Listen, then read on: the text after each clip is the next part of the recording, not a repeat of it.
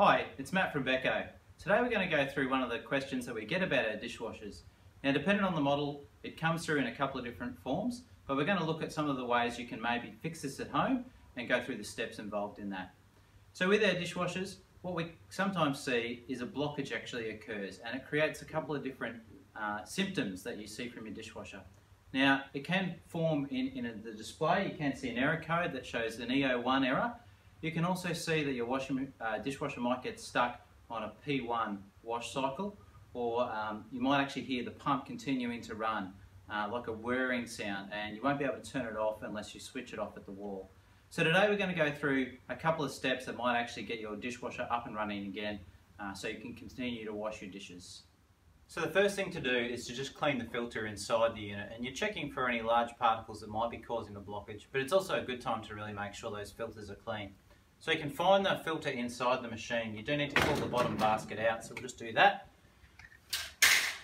Now, to access the filter, it'll be located in the middle of the dishwasher. It's simply just screw out and then the whole filter assembly should just pull out like this. Now, you do have two filters in your dishwasher. You've got your micro filter, which catches small particles, and then your coarse filter, which catches your bigger particles. We'll show you in a minute how to clean them properly as well. Just while we're here, you can, on all our models, remove the spray arms as well. And it's a good time if you're here to actually clean them. So they just pop up on the bottom and you can flush them with a hose. Gets out any debris that might be there, and it's a good way to make sure your dishwasher's nice and clean and doing a good job of cleaning your dishes. You can also clean the top arm at the same time. So to get that off, you do just need to turn the dial, it comes off. And again, just put it under a tap and give it a clean as well. It's a good time to do it. And then obviously you do need to make sure it clicks back on with the top arm, otherwise you'll find that it falls off during the wash and won't continue to wash your dishes. We'll show you now how to just clean the micro filter and the coarse filter properly. Once you've got the filter out, it's a good time to give it a clean. So you've got a coarse filter and the micro filter. The coarse filter just comes out and give it a bit of a rinse. You can give it a bit of a wipe down too, just to get rid of all the debris. It's really important with your micro filter that you do give it a bit of a scrub with the scourer, both inside and outside. Even though it might look clean, it's important to get as much debris off that as you can to improve the dishwashing performance.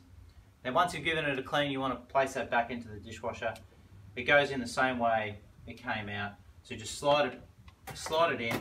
Now, the really important step here is that you click it into place. If you don't click it into place, then that debris can actually bypass those filters, and then you'll find you have a decrease in dishwashing performance and your dishes will come out unclean. So it's really important that when you put your filter back in, you to click it back into place. Next, we're going to show you how to clear the spigot, the connection under the sink. It's the narrowest point of discharge for the water, so it's where commonly blockages do actually occur. So here we are under the sink. Now we need to check the discharge hose and the connection into your S-bend. Now, normally you'll find it's connected with a clamp, just holding the hose on. We've already undone the clamp just to make it a little bit easier to come off. But you will need to pull this discharge hose off your S-trap. You'll find you've got a spigot that sits at about 45 degrees there as well. Now, there's two things we want to check. We want to check the end of the hose to just make sure it's nice and clear. So visual check of that. You'll often find that this is the narrowest point. So if something is blocked, then it's likely to be there. Now, you can see here that this one's been fully drilled out. So sometimes that connection hasn't been drilled out the whole way. So you just want to make sure it's got a nice open entry. We can easily visually see that this is clear. Sometimes these are set at a different angle, a little harder to see. So even just being able to poke down a screwdriver or something like that to make sure it's nice and clear and there's nothing caught in there. Once you've done that, then it's just a matter of reconnecting it. So obviously you just put the discharge hose back on and then retighten your clamp, and that's back in place and ready to go. Now, the final step in this process is to try and remove any of the water that's returned back to the dishwasher. So if you have found a blockage, you will find that water has run back into the dishwasher, and there's a bottom flood pan that sits underneath where that water collects. Now, if water has gone there, you will find that that's what's activated your EO1 error, or why it's stuck on P1, or that whirring continual pump sound. That's actually the water that's gone back in to the unit that's causing that. So we do need to remove it.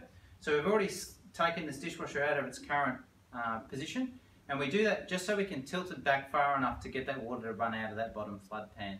Now we do recommend that you put a towel down, so it's important that you put a towel down behind the machine because we don't know how much water will actually come out.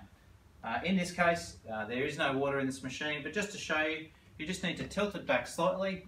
It doesn't have to be too far, and then obviously once all that water's run out, give it a bit of a clean up. But that should allow you to run another wash, which will hopefully run smoothly and get you washing your dishes again with your Beko dishwasher.